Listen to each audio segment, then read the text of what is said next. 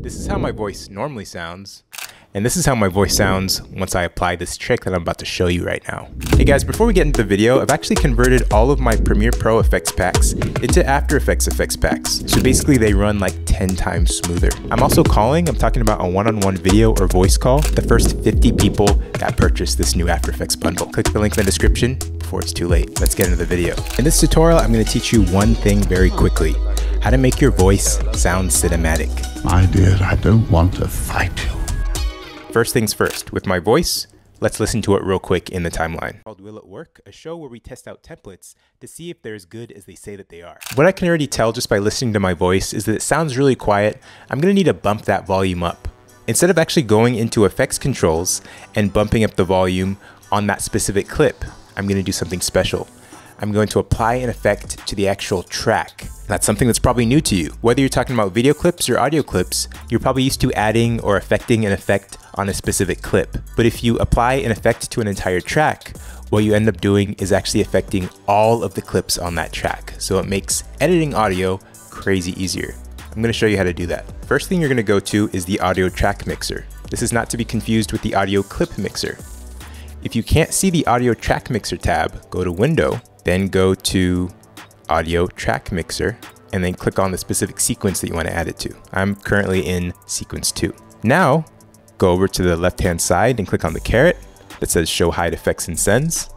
Then you're going to pick the track that you want to add this effect to. This track that I'm working with is A2.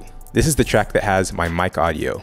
I'm speaking into a mic. This A1 track has the in-camera audio, which I actually don't want to listen to, and that's why this track is muted. So, A2. Let's go and apply an effect to track A2. If you scroll down to the bottom, you can see the tracks that each of these columns are associated with. A2 stands for Audio 2. Let's go in, click the drop down, then click Amplitude and Compression, then go to Multi-Band Compressor. Double click on this effect. Go to Presets, click on the Broadcast preset.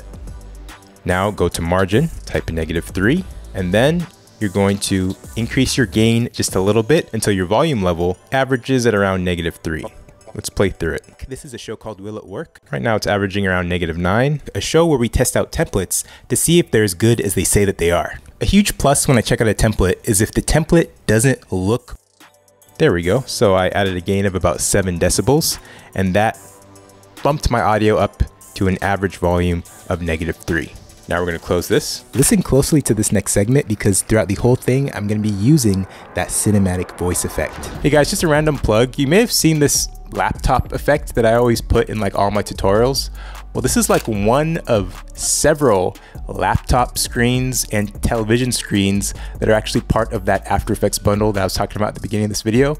You can literally put your own footage in this effect. It freaking makes your edit look so beautiful. Another cool pack that I really like in the After Effects bundle is ePrism. These are basically digital lens filters that look so freaking beautiful. They freaking take your footage from looking okay to absolutely magnificent.